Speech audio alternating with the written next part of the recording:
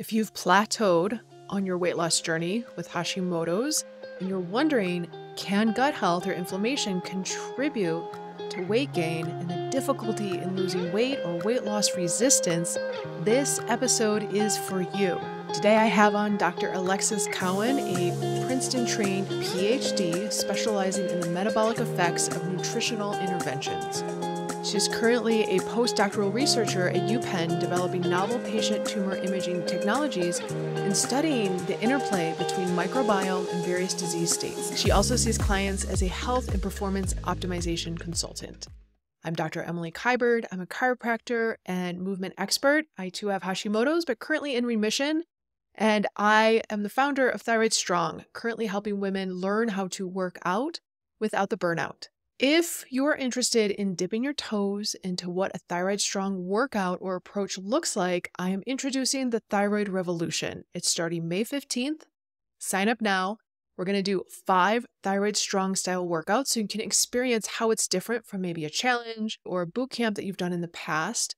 And it's going to teach you techniques that will last a lifetime on how to work out so that you don't burn out, how to work out so that you can jumpstart the weight loss process, as well as a 2-part masterclass on weight loss resistance with Hashimoto's and how to get over that. If you're interested, go to dremilykiberd.com/rev, rev for revolution, super easy, especially for us brain foggy Hashi ladies, dremilykiberd.com/rev. There is no obligation to sign up. It is free. If you join, you will get so much benefit. It's kind of a mix of a challenge meets a masterclass. It starts in a couple weeks, May 15th. I hope to see you there. Now let's dive in with Dr. Alexis. Dr. Alexis Cowan, welcome to Thyroid Strong Podcast. Super excited to have you here. Thank you so much for having me. I'm really excited. I think we'll have a great conversation. I did some research this morning and I did some research a couple weeks ago, and you actually had some gut issues from when you were a kid from antibiotic use. Is that true? Yeah. So, the gut issues didn't really become manifest until I would say my early 20s. But after reflecting on my health journey, you can really see everything falling into place to just create a storm of a mess with regards to gut health for me. So what happened basically, long story short, or maybe long story long, is first grade, I had recurring strep throat. I would be pulled out of school every couple weeks because it just kept coming back. And so I was on antibiotics for the better part of a year, probably at least 8 months, I would say. And so my mom got really frustrated about needing me to keep coming out of school. So she ended up homeschooling me for second grade. And during that year that I was away from my peers, my weight really started to kind of spiral to the point where when I went back to third grade, I weighed about double my classmates.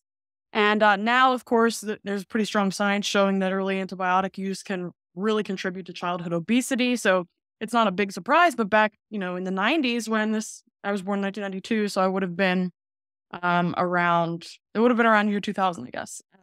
We didn't really have that information at that point to know how harmful antibiotics could be for the metabolism, for the microbiome.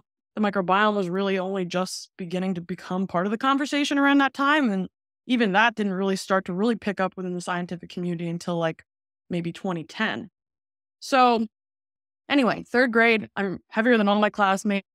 And from that point onward, my weight really began to continue spiraling to the point where junior year of high school, I was around 270 pounds. And in addition to just being very unhappy and uncomfortable in my body, I would also get sick very frequently, upper respiratory infections, skin infections. I had terrible acne, just not having a good time. Having said that, I also did have a great childhood in a lot of ways with, different activities and art and music and great friends. So it's not all gloom and doom, but from a health standpoint, I was really in bad shape. And so what ended up happening is I was basically enough is enough. I signed up for the gym that was near my house, and essentially committed to just really giving it my all to try to lose the weight. And so I went to the gym every day for a year straight. I would do an hour of cardio every day. I would do 30 minutes to an hour of strength training every day. And in addition to that, I started tracking my food. And at this point, I was really eating mostly processed food because it's easier to track calories when there's a label on the package. You don't have to weigh and measure stuff as rigorously. So I wasn't at the point yet where I was considering food quality. I was strictly thinking about food quantity, counting calories, like 1,500 calories a day for that year, and really hitting the gym. And over the course of that year, I lost about 85, 90 pounds or so. And then in the year following that, I would say I lost probably another 10-ish pounds. So like in total, I've lost about 100 pounds. Um, and also towards the end of that year, I really started getting into CrossFit, which introduced me to powerlifting and like really like serious strength training, which was ending up being a huge passion for me to this day. CrossFit has its problems, I think, but ultimately it was great for me to introduce me to that world. And really, kind of incite some passion and show me what my body was capable of. And that was really important for me too. And I think it was also a very important aspect of me being able to keep the weight off when I'm thinking about this in retrospect. Having that weight training and the resistance training program really helps to maintain basal metabolic rate in the face of weight loss, and help to maintain muscle in the face of a caloric deficit. So we know now this is super important for maintaining weight loss and helping to prevent that weight regain that's so common for people.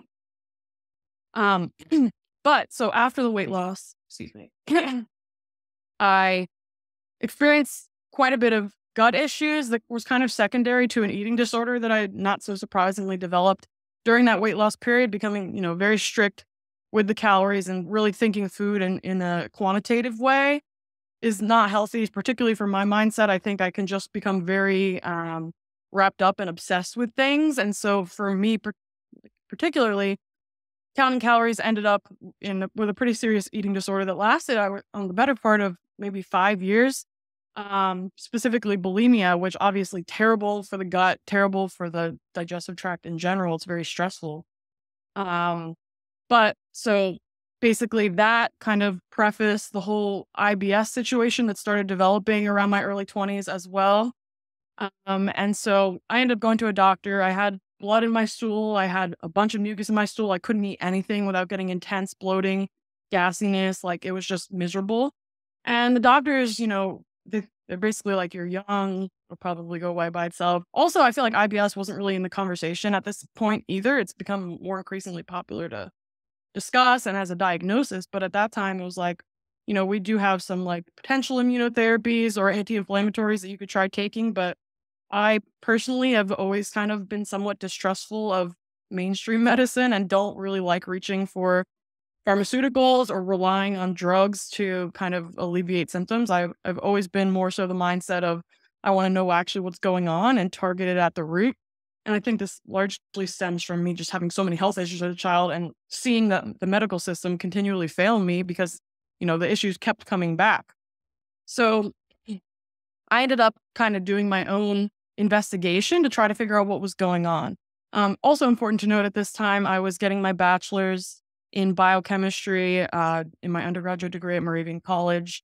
Prior to that, I was actually in culinary school, but ended up pivoting into science. Kind of a whole other story into itself. But the point being that I was already kind of science-minded, and I've always been a very curious person and somebody who wants to understand things, especially when it's coming to my own health. But just in general, I'm like really curious about how the body works, about the nature of reality, etc. So this was something that, was very personal to me, obviously, because I wanted to alleviate my symptoms, but I was also just fairly curious to kind of know what was going on and what may have caused it. So I started reading about elimination diets and like the potential of the diet actually impacting gastrointestinal health. Like what a crazy idea. And so I ended up doing an elimination diet and finding that dairy was a major trigger for me. And I cut it out for the better part of about 4 years, very strictly, not even butter, like nothing. And I noticed almost immediately when I cut out dairy that all of my symptoms went away and I had relief for the first time in years, which was an absolute godsend. And so this was really the first point in my health journey where I recognized the power that diet and food has to impact and shape the way that we feel, and also the way that we look, and even the way that our minds work, our psychologies. And so at this point, I really started shifting more into a food quality mindset. And this was super helpful for me from the eating disorder perspective too, because I noticed that once I started prioritizing whole foods that were, not processed, not coming out of a box, that I was cooking myself more, that I was really engaging in that process of vetting the sources of my food and then also participating in the cooking process of that food, that my appetite would naturally regulate itself. And I wouldn't feel guilty around eating because after, losing that amount of weight, there's of course a fear that that weight could come back. And a lot of that stems from, just not actually having a relationship with your body and understanding your hunger signals. And a lot of that can also get hijacked if you're eating a lot of processed foods because they're essentially hijacking the parts of your brain that say eat more, you're not satisfied, like continue consuming. But when you're eating, especially a protein forward diet that's really prioritizing whole foods, your appetite will start to naturally regulate. And it's actually easier for you to say, I'm full now, like I don't need any more, I'm good. So that was absolutely crucial for me with regards to like the psychological eating disorder component. And it really sent me down this journey of like really understanding the food system, trying to um, put the pieces together with regards to how food quality impacts our biochemistry, our metabolism. And ultimately, that kind of drove me into the PhD program that I picked, though it was kind of not planned per se. So I ended up choosing Princeton because it was close to where I lived. And, I figured Princeton's great school. I'm sure I can find something there. So I applied, interviewed, got accepted. And even at that point, I didn't have an idea of what lab I would choose. And so there's rotations at the beginning of the PhD program for a lot of science programs. So I rotated in 3 different labs. Actually hated my first 2 rotations. And I was really, really stressed going into my third that I would have to leave because I wouldn't find a place. But my third rotation ended up being like a perfect fit.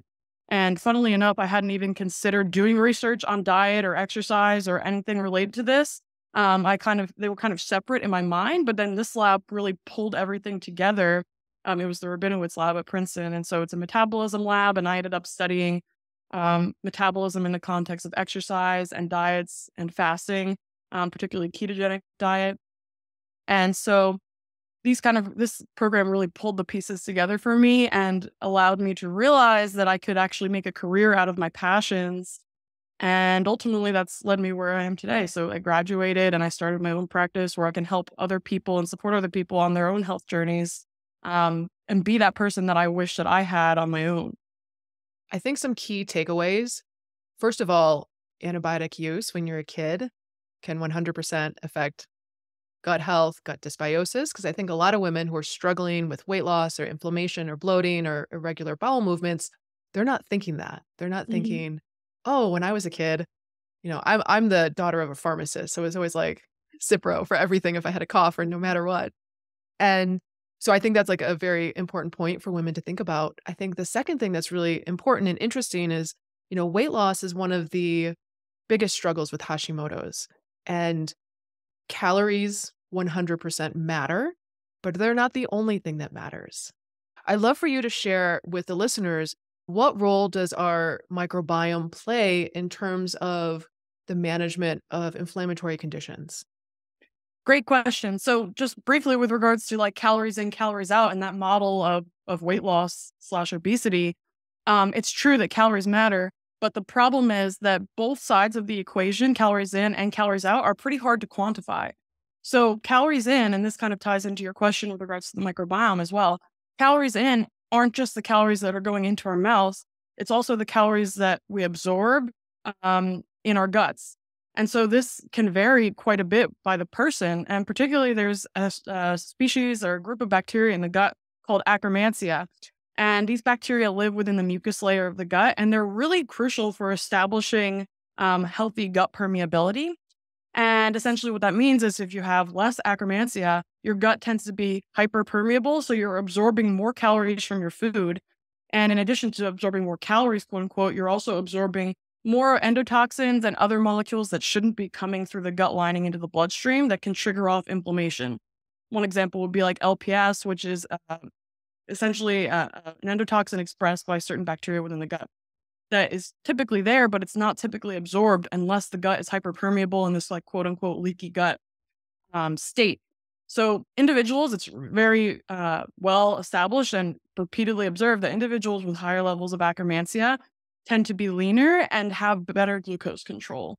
And that even in rodent models, and I think this is kind of developing into humans as well, in rodent models, if we basically give obese mice Akkermansia via a fecal matter transplant or even a probiotic, that they can actually improve their body weight, lose fat, and also improve their glycemia and their glucose control. And so we know that Akkermansia plays a super important role for the calories inside of that equation. In addition to that, the calories inside of the equation is also contributed to by our satiety, like how full and satisfied we feel by meals. And that's largely a gut-brain axis oriented or gut-brain axis controlled phenomenon. So there's specific molecules called incretins that are secreted by our enteroendocrine cells in the small intestine. And these molecules will essentially signal to the brain when it's time to stop eating, or conversely, they will also signal to keep eating. So ghrelin is one example of a hormone that's essentially going to drive appetite versus things like GLP-1, which is super popular these days because there's these GLP-1 agonists like Ozempic that are basically hijacking this part of the gut-brain axis to trick our bodies into thinking that they're full. But essentially, we know there's a relationship now between the microbiome and the secretion of these different factors that can control appetite and satiety. And so ultimately, a successful weight loss strategy needs to kind of consider our ability to feel satisfied from a meal. It's not a long-term solution to just deprive yourself and be hungry all the time. Like in the short term, yeah, you can use that to lose weight, but ultimately your willpower will falter at some point and you're going to continue eating at an ad libitum rate. So we really need to consider a long-term strategy if we're trying to have successful and permanent weight loss. And then with regards to the calories outside of the equation, this is a very, very complex myriad of different factors contributing to this. So actually, interestingly, the microbiome is considered a major thermogenic biomass within the body. And antibiotic use actually will decrease resting metabolic rate a non-trivial amount, probably somewhere between 2 and 5%, which of course adds up over time if we're considering, this calories in, calories out model.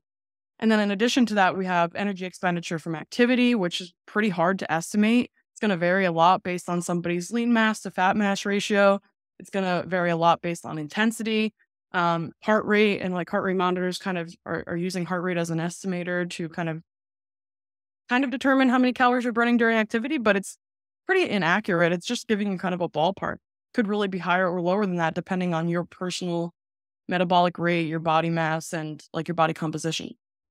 And then in addition to that, we have our basal metabolic rate, which is controlled by all the processes that our body needs to conduct at rest in order to just keep us alive. So that obviously consumes energy.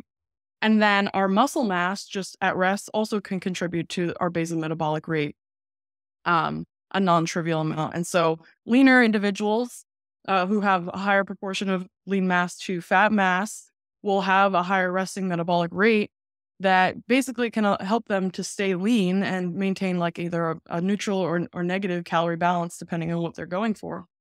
So that's just to say that the calories in and calories out, although true, isn't necessarily that helpful for people because ultimately we could probably control most of those factors, but we can only control them if we have conscious awareness of them. And even then, it could be very hard to change some of these factors depending on not as much genetics, but microbiome. If, like we said, if you're exposed to antibiotics at a young age, you're actually crippling your microbiome, potentially indefinitely. But now at least there's some prebiotic and other strategies we can use to optimize the microbiome as adults.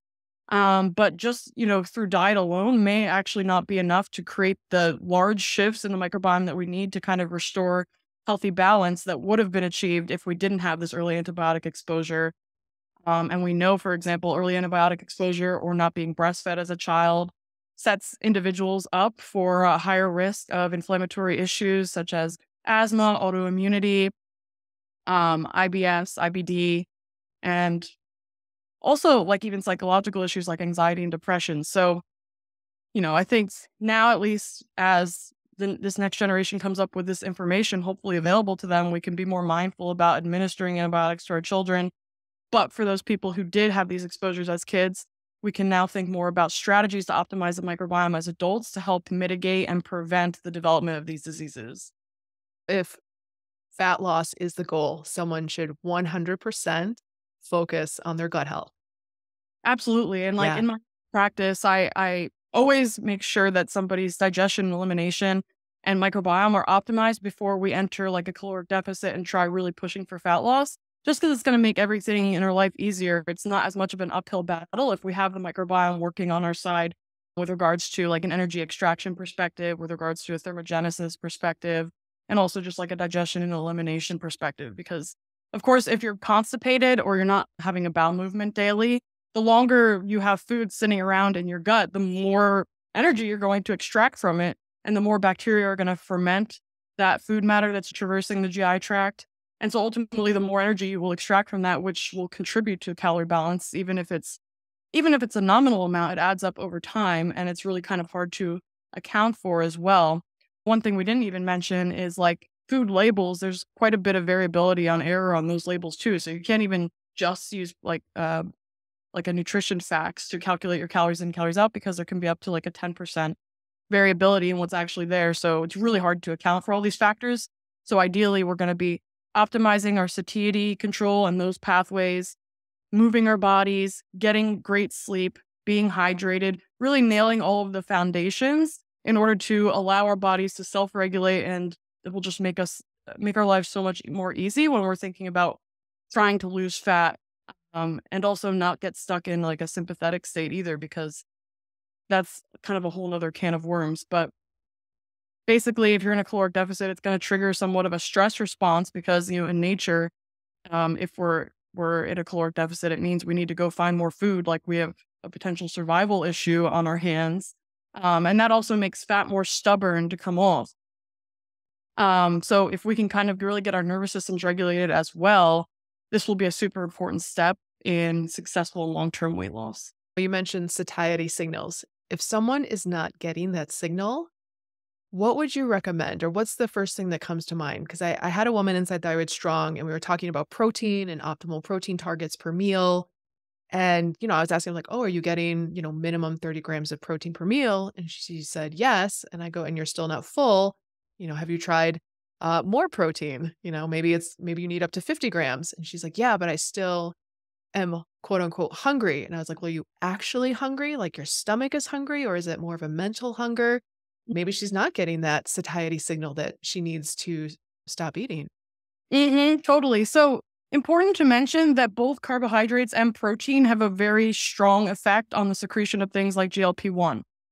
And so a lot of times, I think low carb diets, we tend to have better control over our eating. Like we don't have these big swings in blood sugar that are driving insulin responses that can drive more hunger and like more eating of carbohydrates specifically.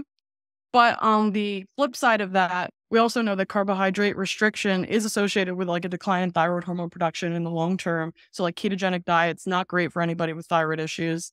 But in addition to that, if we really want to kind of optimize our satiety signaling pathways, a combination of ideally resistant starches. So let me talk briefly about what that is. So resistant starches are starches that are basically chemically modified to prevent them from being digested by our own human enzymes. And what happens is they then spill over into the lower GI, where they feed a really key group of bacteria called bifidobacteria.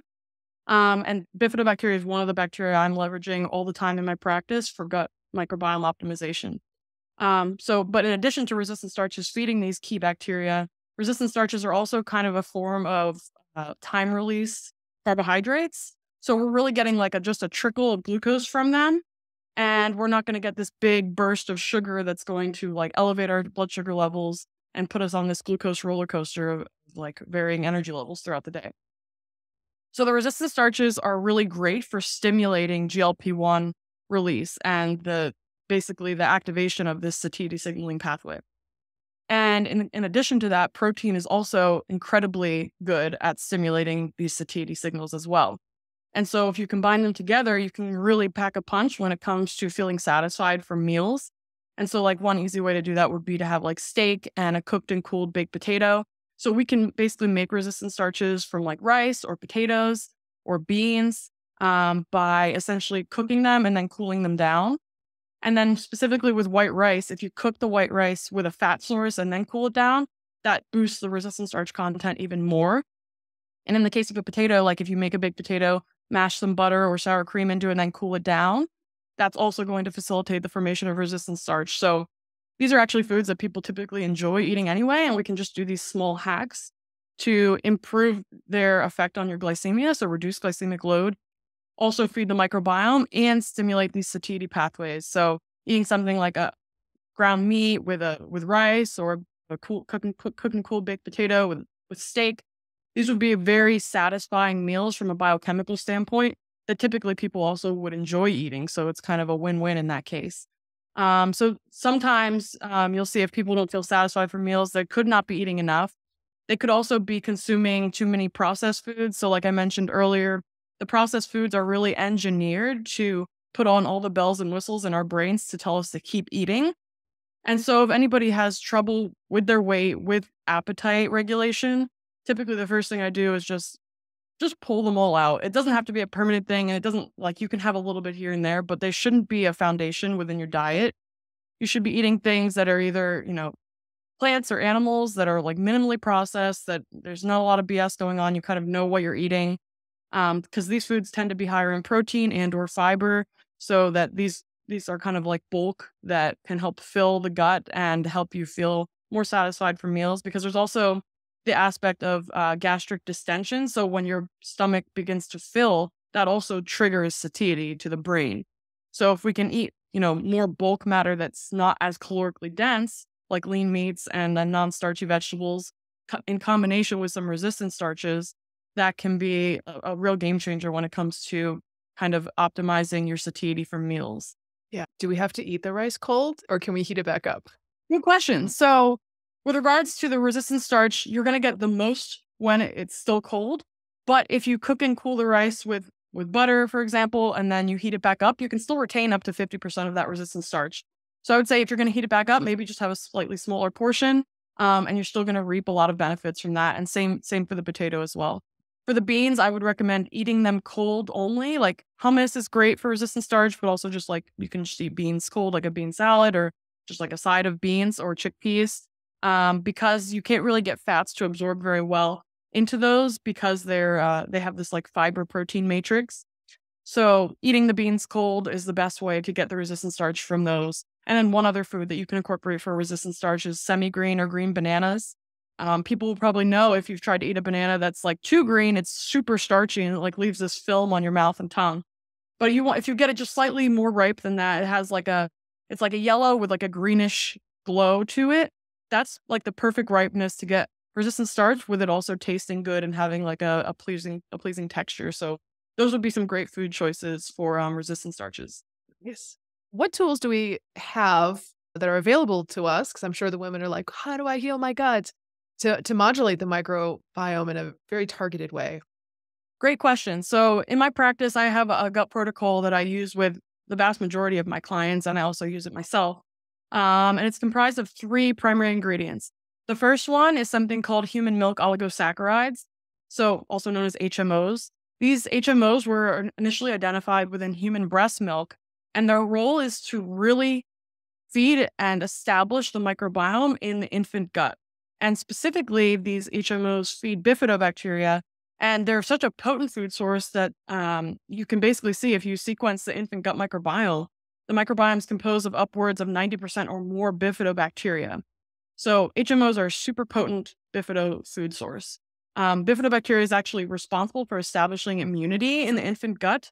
There's a lot of training that the microbiome has to do with immune cells that surround the gut to essentially tell these immune cells that, we're the good guys, you don't want to kill us, and also helping the immune system to be sensitized to the more like pathogens or other things that shouldn't be entering into the body, so that the immune system knows what to target and what not to target. So when babies aren't breastfed or there's antibiotics involved, you're missing out on this whole training mechanism that's establishing immunity for the rest of the life of child's life. So extremely important. HMOs are really at the forefront of establishing this connection with the gut and the immune system. And as adults, we can now leverage this by actually consuming HMO supplements that are now available. So specifically, there's one predominant HMO within breast milk that's called 2-fucosyl lactose, or 2FL. And this is a primary product that's available on the market. It's also typically in modern infant formulas. You'll see 2FL and also another HMO, which is called LNNT. But in addition to that, there's even additional HMOs that are now being studied. There's actually over 200 different HMOs currently characterized in breast milk. But in addition to those two that have been on the market for probably the past 8 to 10 years, there's additional ones also coming to the forefront that are now also available in supplement form, at least from the one So the one company that I collaborate with quite a bit is Layer Origin, and they make a 2FL product, but they also make this super HMO blend now that has 5 different HMOs in it. And 3 of those HMOs are a special type of HMO that stimulates specific strains of bifidobacteria in the gut that are really important for establishing a healthy gut-brain axis and controlling things like anxiety, depression, eating behavior, overall mood. So HMOs are really potent for not only immunity and optimizing the microbiome and optimizing digestion and gut health, but also for mental health and psychological health. So the HMOs are really potent and at the forefront of the gut protocol that I use. The second ingredient is a red fruit powder. So red polyphenols, which are these pigments that are present in fruits and vegetables, are a really good food source for bifidobacteria as well. And so, you can also prioritize eating red polyphenols by eating blackberries, raspberries, strawberries, beets, red cabbage. Basically anything that has this like bright purple or red pigment is going to be enriched in these polyphenols that are a great food source and prebiotic for bifidobacteria. And then the third ingredient is an apple peel powder. Apple peels, specifically red apple peels, contain a specific molecule called procyanidin. Specifically, there's a molecule called C3G that's present in them that is a particularly good food source for Akkermansia, which lives in our mucus layer and is really helping to minimize or modulate gut permeability in a positive way. It's also helping us to maintain healthy weight more easily and establishing better glycemic control. So the apple peels ingredient is really targeted towards Akkermansia and optimizing these bacteria. And also worth noting that this gut protocol was derived from Joel Green's book, The Immunity Code. He's a good friend of mine and really is the book that got me super excited about the modularity, or like the ability to optimize the gut microbiome and thinking about it in a way that's like very actionable. And so super, thankful for that book and the protocols therein. But this is one of the most potent ones that I've experienced and used with clients. And in particular, it may be worth mentioning. So rewind to when I was telling you guys about how I cut out dairy for 4 years. Well, I eat dairy all the time now. But essentially I cut it out. And when I tried to reintroduce it after about 4 years, I actually had quite a strong allergic response to it. Like, to the point where I had some airway inflammation and I would feel like hot tingly all over my body. So clear histamine response. And typically, what can happen is if you're sensitive or have a mild allergy to a food, if you remove that food for a while, you actually sensitize your immune system to that food so that when you reintroduce it, you may have even a stronger response than you did to begin with. And that's pretty common. And typically the way to ameliorate this is to really optimize your gut permeability, because if you don't have a hyperpermeable gut, you don't have this quote unquote leaky gut, then you're really not getting the exposure of these immune cells to food antigens to begin with. So if you're digesting your food really well and you're not having this hyperpermeability, then those food antigens that could trigger an immune response actually never reach to the immune cells to do that. And so through the gut optimization process and the microbiome optimization process I went through over the course of about a year, I started reintroducing dairy and was completely fine. And then, ever since then, I've basically been fine. And so now I'm on the gut protocol. I was on it for like a year straight. And then I'm like kind of on and off it at this point. But I basically kind of treat it like a food and don't intend to like stay off it for super long periods of time because it's been so beneficial to me. And especially with my early antibiotic exposure and everything like that. I just, it's really important for me to make sure my microbiome's optimized through these prebiotics via diet and or supplementation. So it's just become such an important aspect of my health journey that it's kind of a no-brainer for me to include it.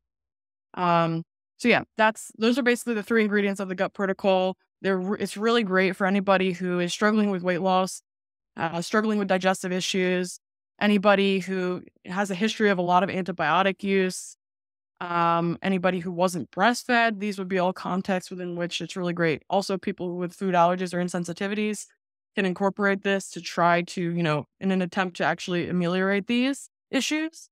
So there's lots of contexts within which this is a super useful protocol, especially in the modern environment where there's all these insults to our microbiome from, chemical exposures and antibiotic exposure from meats and pesticide residues on vegetables, etc. There's a lot of insults to our microbiome that we're encountering even unconsciously. So prioritizing optimization of the microbiome is super important if we're trying to optimize our health.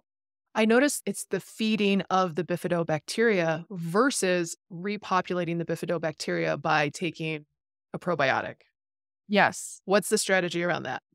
Great question. So probiotics, it's kind of a can of worms to me. And I think because they've become so popular in the mainstream, it's a little bit frustrating from my perspective because most probiotics contain max a couple billion organisms, and the microbiome is composed of upwards of 100 trillion bacteria, fungi, protozoa, viruses.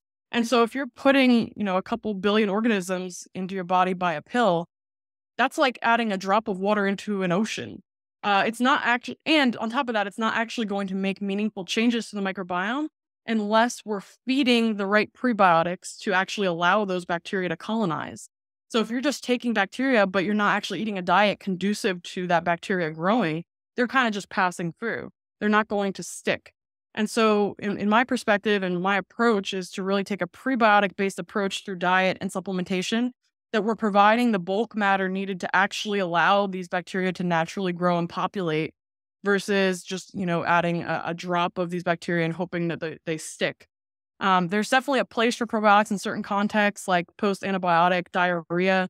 Saccharomyces boulardii is a pretty good approach for that, but that's actually a yeast. That's not even a bacteria.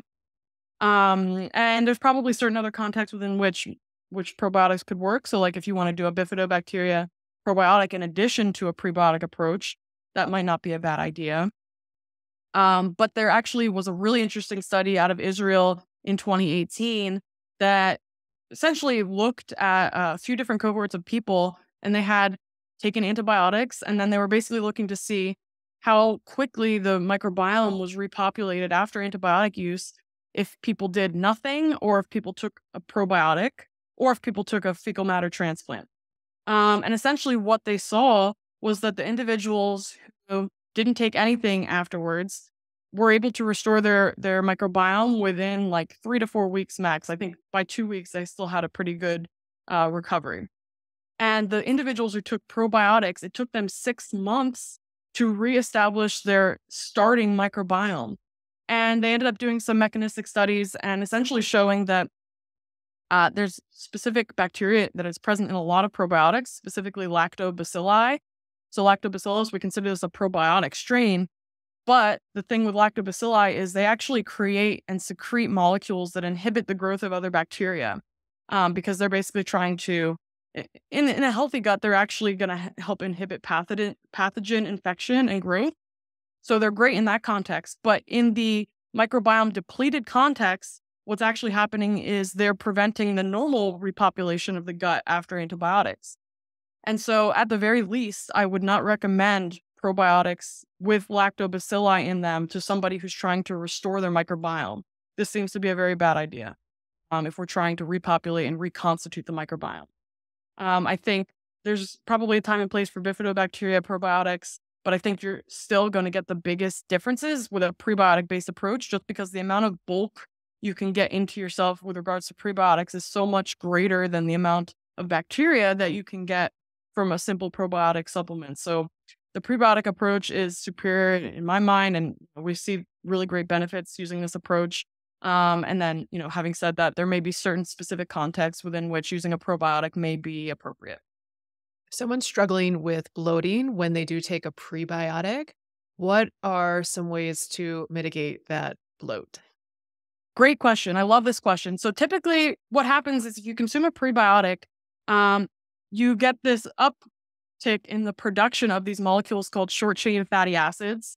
And these molecules are super important for feeding the cells of the gut lining. So colon cells are basically reliant on butyrate, which is one of the short chain fatty acids, to produce energy. It's their favorite food source. If the gut is inflamed in any way, what happens is that the transporters that are responsible for taking up these short chain fatty acids and allowing them to exert their benefits are down-regulated. So instead of getting, these short chain fatty acids transported into cells so they can do all their great things, instead, what happens is these short chain fatty acids begin accumulating in the lumen of the gut, and this is when you get bloating and gassiness. And so typically, if anybody comes to me and they're experiencing bloating or gas in response to eating raw vegetables or other prebiotics, the first thing that I'll do is an anti-inflammatory protocol for 1 to 2 weeks to basically spin down that inflammation to a point where we can now take up those short chain fatty acids, and then those short chain fatty acids can then push things in a feed-forward mechanism into a more anti-inflammatory state. Because just briefly, butyrate is really important for modulating the immune cells as well, and it helps to push them into a more anti-inflammatory state. And butyrate is also really important for modulating gene expression in colon cells to help increase the integrity of the tight junctions that regulate gut permeability. And so if we can get that butyrate into cells by at least transiently lowering inflammation, then we can begin to push everything into a more anti-inflammatory direction. So typically in the anti-inflammatory protocol, I'm using a nice high quality omega-3 product, high dose. I'm using molecular hydrogen. I'm using reds powder. So the red fruits, in addition to being a prebiotic, they're also directly antioxidants themselves. So they can help to quench inflammation and feed the bacteria we want around. So they're great in this context as well. And then I'm also using something called hesperidin, which is a citrus polyphenol, citrus flavonoid, that's been shown to be really effective at reducing colitis in humans. And so we can combine these things together into like a 1 to 2 week protocol to basically help to bring inflammation levels down acutely, at least acutely, and then introduce small amounts of the HMOs and the apple peels, and then like eventually ramp up to the full dose. And then if it's tolerated, that means that, we're basically good to go. We're kind of pushed in the right direction, and we can have this like momentum moving in the anti-inflammatory direction. And if we still get bloating, then we can kind of backtrack and extend the anti-inflammatory protocol for a bit longer. Depending on the severity of somebody's issues, I may also incorporate a liquid diet for the first few days. Just because, if anybody has digestion issues, we're basically, by feeding them a liquid diet, we're like pre-chewing and pre-digesting their food to a certain extent.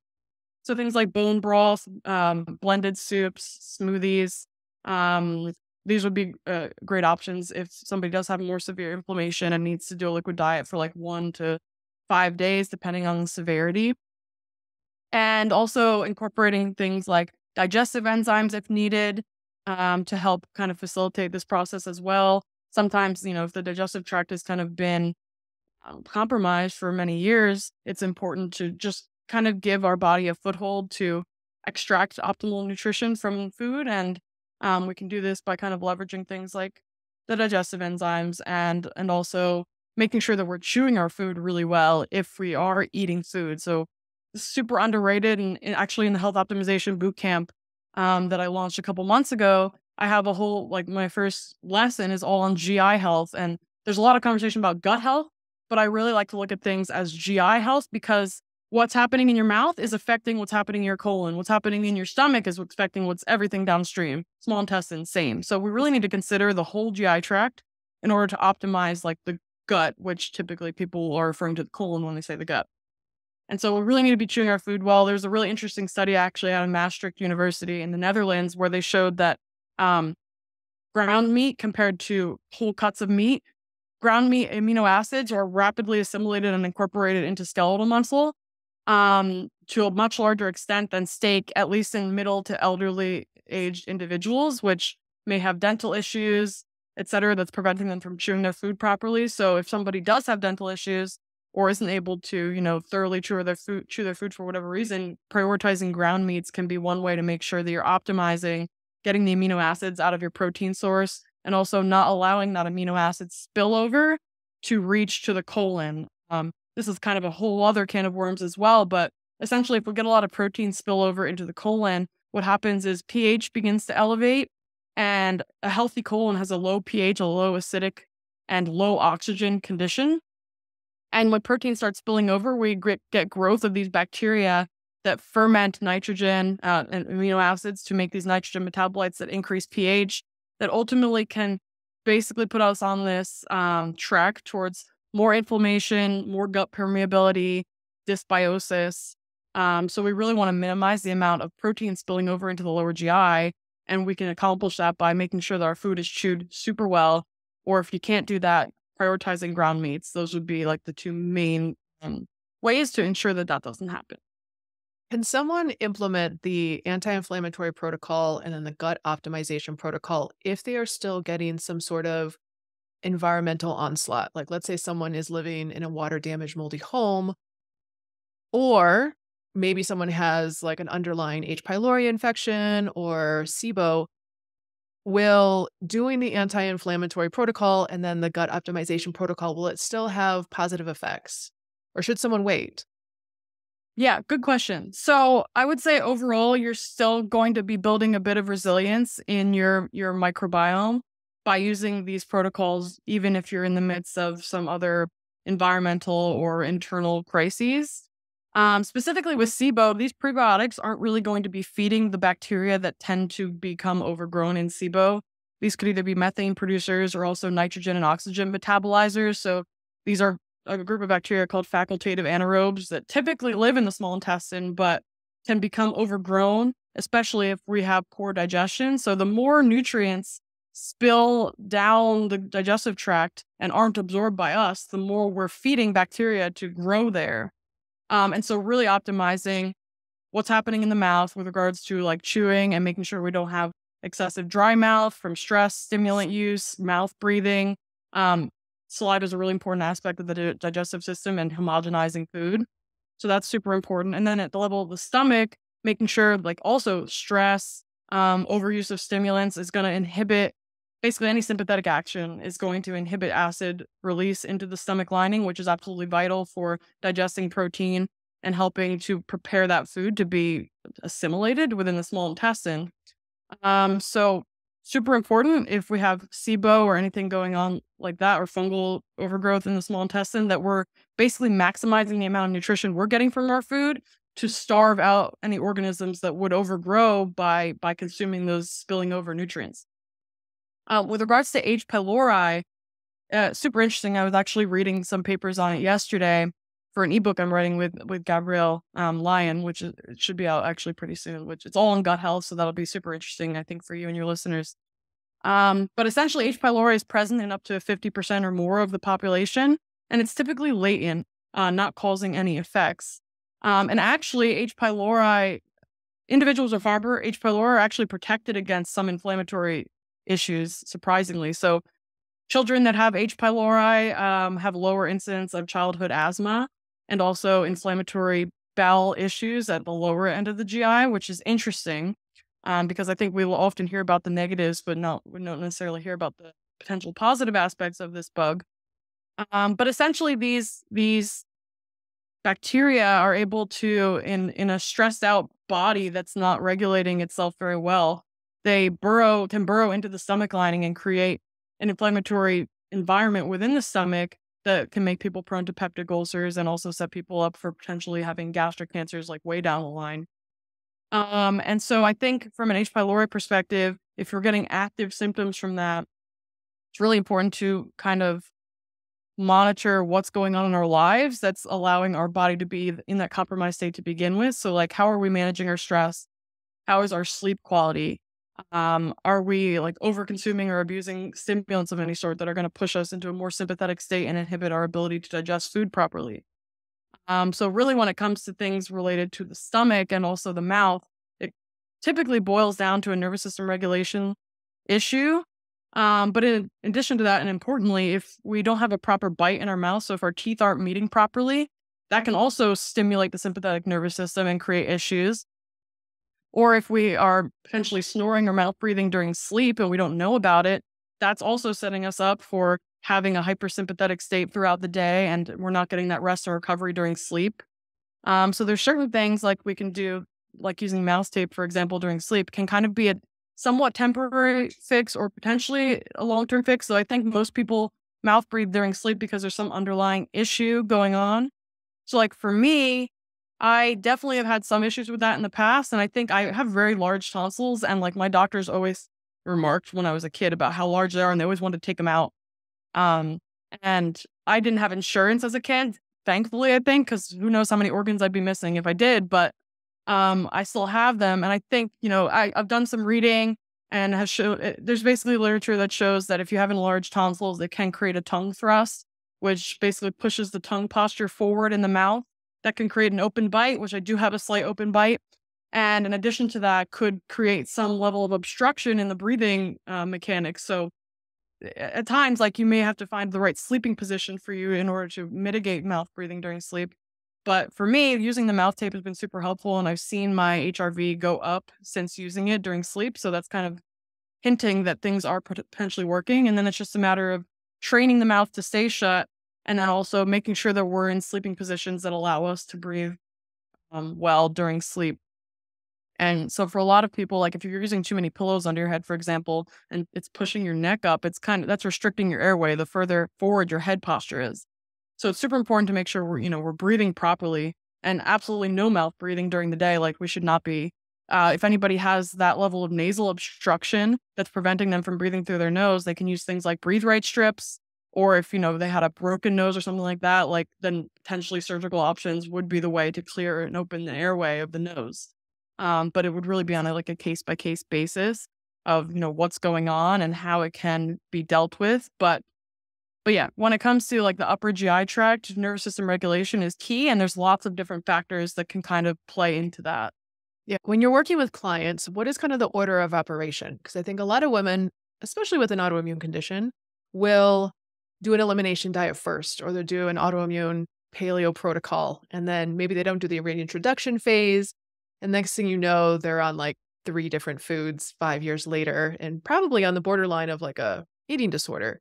What is kind of the order of operation? Is there an element of you're seeing an elimination diet with a reintroduction, then an anti-inflammatory protocol, then a gut optimization protocol?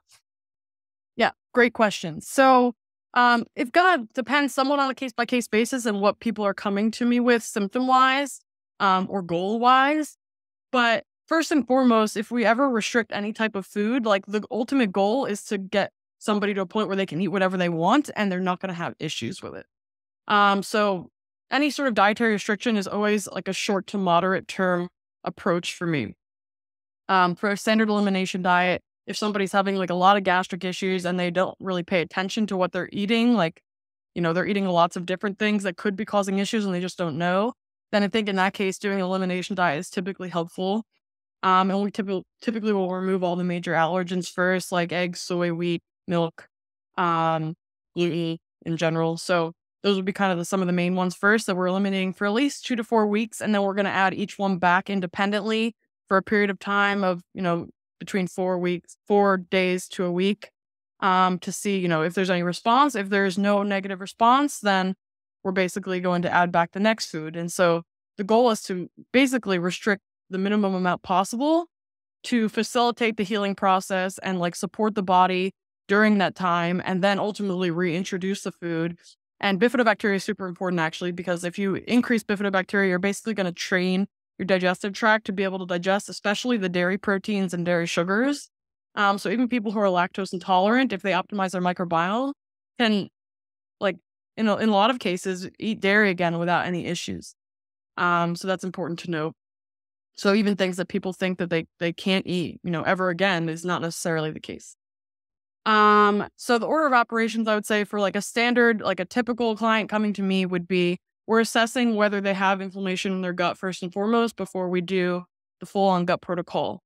And one way to do that is like if they don't get any bloating or gas from eating like raw vegetables, that's definitely a hint that there may not be that big of an issue with regards to inflammation. But one major test is literally just having them try the HMO powder. And if they get bloating or gas from it, that's going to signal like, okay, we'll just take a step back and we'll do an anti-inflammatory protocol for 1 to 2 weeks. And then we'll start reintroducing the HMOs because they're such a potent food source for bifidobacteria and stimulator of short chain fatty acid production, we can basically see if they get a response to those HMOs, that's going to be indicating that there's some inflammation fomenting within the colon. And then, once that side effect or symptom is resolved throughout like the course of depending on like the person, it could be 1 week of anti-inflammatory protocol up to 3 weeks potentially. We may need to incorporate a liquid diet at some point in there if they have really serious issues. Ultimately, then we get them on the gut protocol. And I like people to stay on it for like 4 weeks, at least. And then like, depending on their issues and their goals, if they're trying to enter a fat loss phase and begin a weight loss process, then typically I'll have them stay on that protocol throughout the duration of that process, just to kind of help make it less of an uphill battle, from an appetite regulation and energy, homeostasis perspective. And then, depending on what somebody's got going on, then we'll start optimizing other areas of health, because I really consider the GI tract and the gut to be foundational when it comes to health. We typically always will start there to make sure everything is looking good and feeling good. And then we can move up to higher levels where it's like whether we want to optimize cognition, whether we want to optimize performance, whether we need to work on sleep or, basically anything that you could think of that somebody might have a goal related to. Those will all be the secondary phase versus the gut is, and then the GI optimization is going to come first. And then we'll move on to these more higher level goals that somebody might have. So that's kind of how the process works when I'm seeing a client. I'm going to pivot. Last question. If someone follows you on Instagram, which everyone should, they might see an Instagram story of you on a bike trainer in front of red lights. Yeah. Doing zone 2 training. And so we talk a lot about resistance training, maintaining your muscle mass, prioritizing protein in terms of fat loss goals. But can you just speak to zone 2 training and then also why behind red light therapy? Yeah, I would love to. So zone 2 is an interesting area of aerobic training that's basically maximizing your body's ability to burn fat. So essentially you're working at like your top aerobic capacity. So aerobic means that you're using oxygen to generate energy, and fat and ketones to a certain extent as well are the primary substrates for energy production in an aerobic setting. And so zone 2 training is really optimizing for aerobic energy metabolism, which happens in the mitochondria. So it's a great modality of exercise to optimize mitochondrial density, fat burning capacity, and overall like increase the number and the size of the mitochondria that you have. And so basically the zone 2 training, personally I do it typically between 45 minutes to an hour. A lot of times I do it in the winter pretty frequently, maybe like 3 to 5 days a week. But in the summer and the spring, typically I'm doing more lifting. I'm doing more work outside, like just enjoying being in nature. And so like running or lifting outside or doing sprints, biking, things like this. But for the zone 2 training, it's great to get 1 to 2 sessions a week, to really optimize the aerobic capacity and the mitochondrial health. Versus strength training, which is really optimizing for growth and glycolytic anaerobic metabolism. So that means that when you're lifting and you're doing like, a set that's near failure or you're lifting heavy weights, you're relying mostly on anaerobic or non-oxygen dependent energy metabolism, which is dependent on burning glucose and also cycling through creatine and creatine phosphate to produce ATP, which is the primary cellular energy source. So the lifting and the aerobic training are kind of on opposite ends of a spectrum, where we actually want to train both so that we have the capacity to do both very well. And it just makes us like more metabolically flexible too, because if we can burn fat really well and we can burn carbs really well, that means that we're metabolically flexible versus just kind of being locked in one end or the other. And so the zone 2 training couples really well with red light therapy and the red light panel that I have from MitoRad, it's like an NIR and red light panel. And essentially NIR and red light, they synergize pretty well, but both of them will stimulate mitochondria to help promote mitochondrial energy production, help to decrease inflammation and promote circulation. It also is really good for the skin and like promoting collagen production and like promoting elasticity. But essentially, I like to do the red light and NIR therapy with the zone 2 because they're both working on the mitochondria to help optimize mitochondrial health and density. And so together they can synergize really nicely to work on the same pathways. So when I'm on my bike, I tend to put the light panel behind me. And so I usually wear like shorts and like a sports bra so that most of my skin is exposed. And then that light, the NIR and the red can kind of penetrate and help to kind of get me to the goal of mitochondrial optimization a little bit quicker than I could get with either alone. Yeah. And it has to be pretty close, the red light panel, to your skin. Yeah, yeah. So I usually have it like right behind my back, and you can actually feel the heat. Like if it's a proper appropriate distance, you'll feel like the heat from the NIR, which actually vibrates your cells to generate heat in your body. So it's pretty cool actually. If you touch the panel, it's cool to the touch, but you'll feel like your body heating up and sweating significantly from that NIR radiation that's vibrating your cells and helping to generate this heat. And it actually makes you feel like you got an even better workout because your body does get quite hot and you start sweating way more than you would with just the zone 2 training alone. Yeah. Alexis, you're such a wealth of knowledge and information. Thank you so much for sharing with our listeners. Where can people find you? Thanks so much for having me. This was really fun. You asked amazing questions, so it was kind of effortless. People can find me primarily on Instagram at Dr. Alexis Jasmine. Jasmine spelled like Jazmyn. And then that's where I'm posting a lot in my stories. I do some posts on my page as well, but I'm super active in my stories. I also have highlight reels of a lot of my previous stories with regards to meal prep and recipes and also exercise and some other health optimization tips. So people can find information there. They can reach out to me by DMs. And I also, if people don't have an Instagram and they want to contact me by email, my email is dralexisjasmine@gmail.com. So those would be the two primary ways to reach me. Yeah. And you also have a great boot camp. I took it, Health Optimization Boot Camp. It was super informative and super fun. Are you currently offering that or going to offer it in the future? Yeah, thank you for asking. So I have the bootcamp bundle available for sale. It's basically all the recordings and all the course materials and slides. So anybody who wants to have that offering, they can just go to the link in my bio on my page, and there's a link there to purchase it, and you'll get access to everything up front, so you can go through it at your own pace. The Slack room is still open, so any questions that somebody has as they're going through the program, they can ask in the Slack, and then I can get back to answer their question there. There's lots of good information on the Slack. I also put most of my protocols within this program. So a lot of the protocols that I use with my clients in my practice are available as part of the Health Optimization Bootcamp bundle. So yep, people can purchase that on my link in bio. And in addition to that, I'm also finishing up another course, which is the Scientific Literacy Intensive. And basically this is to help people navigate the very complex information landscape that we live in today.